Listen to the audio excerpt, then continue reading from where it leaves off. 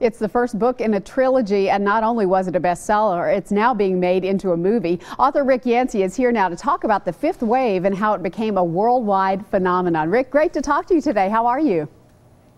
Hey, good morning. How are you? I'm doing great, thanks. Okay, so set the scene for us. You're an IRS agent writing The Confessions of a Tax Collector, and now you're a best-selling author with 3 different publishing deals. How does that happen? Boy, I don't know. I wish I could let everybody in on that secret. I just love writing. I always have loved writing. I took that job at the IRS to, make ends meet and have some benefits and a stable job while I continued to work, and I just never let go of that dream of being a writer.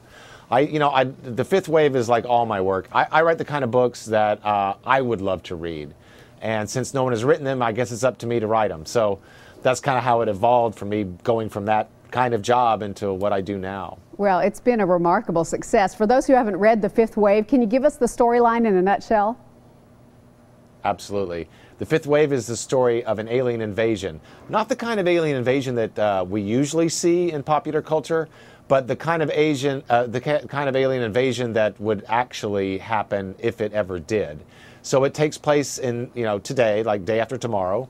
It's the story of a young girl who has lost everything, her home, her family, and is facing a world in which the human population is gradually, through a series of attacks or waves, being wiped out. Very systematic, very sneakily, kind of an apocalyptic sort of scenario.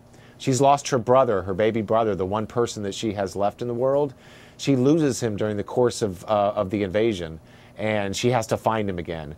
And so the fifth wave is about her journey, her quest to find her little brother against almost insurmountable odds. You were on set during the filming of the movie as a consultant, and it was filmed in the South. Tell us about the stars and about what it was like being there, watching your story actually come to life on screen.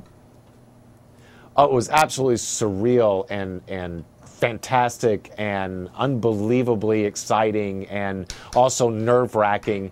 And in fact, day after day, being there on the set with the stars, Chloe Grace Moretz stars in the film as Cassie, the young woman in the story.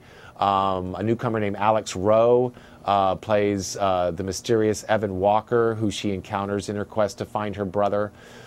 In fact, it was so exciting, I thought, wouldn't it be cool if fans of the book could have sort of like an inner doorway or access to the movie and the whole world of the fifth wave that was, kind of opening up throughout the book series.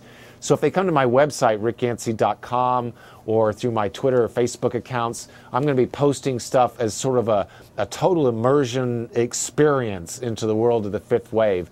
Backstage stuff from the movie, special extras they can get, kind of a peek behind the scenes of how a story goes from a book trilogy to the big screen. That's really cool. Fifth Wave is out in paperback. Infinite Sea is out. You're currently writing the 3rd book. Can you give us any hints as to what that's going to offer the fans?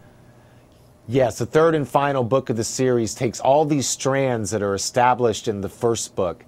The books are told from multiple points of view, from people who are going through this struggle against this implacable alien force, and the last book takes all these strands and starts to bring them all together for one climactic confrontation with the enemy. It sounds fascinating. Rick, so nice to talk to you today. Thanks for being with us.